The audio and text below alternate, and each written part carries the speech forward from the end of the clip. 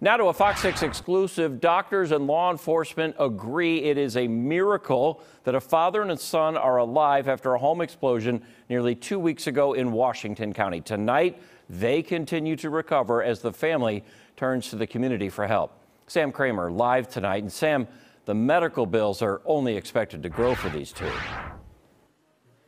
Yeah, hi there, Ted. 78-year-old Augie Rodolphe and his 48-year-old son, Frankie, have already been through 8 surgeries here inside the burn unit at Ascension Columbia St. Mary's Hospital.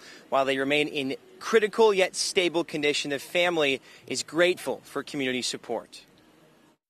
As an avid pilot, 48-year-old Frankie Rodolphe flew home to Wisconsin for EAA AirVenture in Oshkosh, first making time for family and his 78-year-old father, Augie, in Washington County. He stopped at his father's house on that Friday night to celebrate his dad's birthday. But that visit would end in tragedy. They did hear an explosion. There are injuries. An explosion tied to natural gas ignited the home while both were inside. Frankie was able to run outside while neighbor Jeff Dreher ran inside to pull Augie to safety. They're now both battling third-degree burns. It's an absolute miracle that these two are alive, that they survived.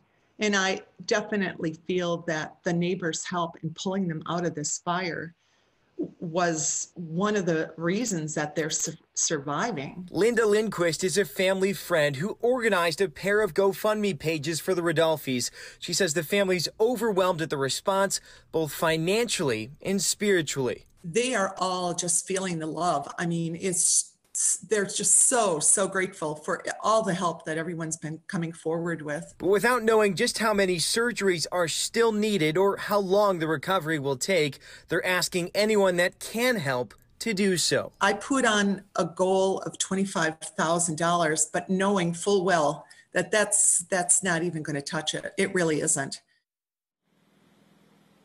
Now, we're told Frankie's body is about 75% covered with those third-degree burns. It's about 40% for Augie. The hospital not accepting cards or flowers because they're trying to prevent infection. So if you would like to donate to either of their fundraising pages, head to fox6now.com. We're live tonight in Milwaukee. Sam Kramer, Fox 6 News. Sam, everybody is rooting and pulling for them, and the neighbors helping out. It's remarkable. Thank you.